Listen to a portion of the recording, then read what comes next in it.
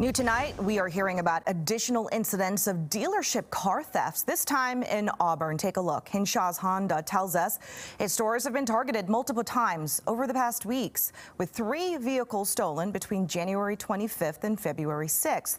It says in one of the incidents, the suspects used a truck to force open the security gates and glass doors of the service department. And just last night, there was an attempt to do the same thing at one of their other locations. All this comes after 2 luxury cars, including a Porsche, was stolen from a Bellevue auto detail shop, and a similar break-in and theft at an Infinity auto dealership in Fife.